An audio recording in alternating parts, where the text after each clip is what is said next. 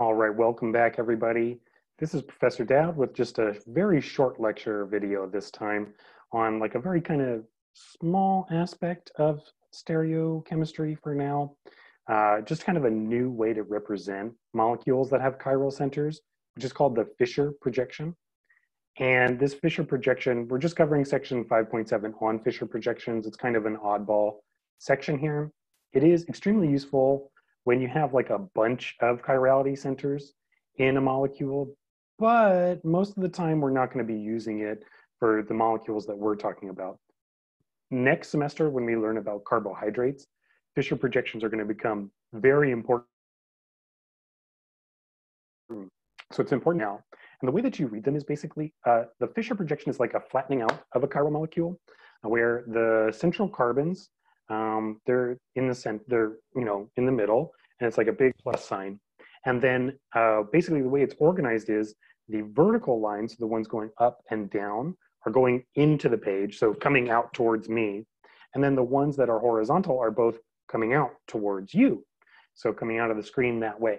And that's just how you organize it. You think of like, okay, I'm going to take this chiral center, organize it in 3 dimensions so that the ones coming out of me are on the horizontal line, and the ones going into the page or into the screen are vertical.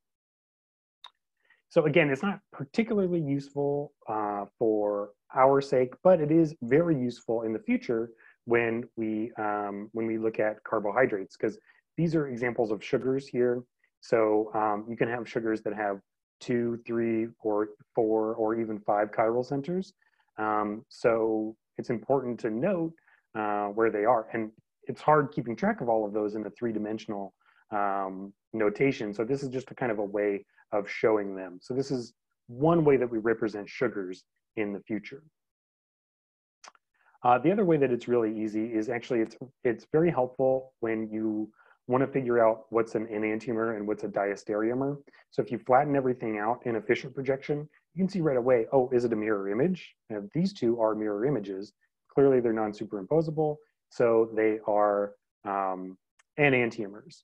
Whereas here, we just flip one of the chiral centers, so they're not mirror images, yet they are still stereoisomers, so these are diastereomers here. So we have a little bit of practice down below, but that's all I really needed to say about Fischer projections.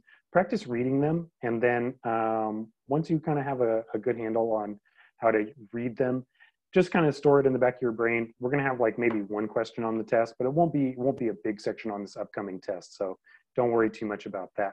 And we're going to move on to the next lecture. See you in a bit.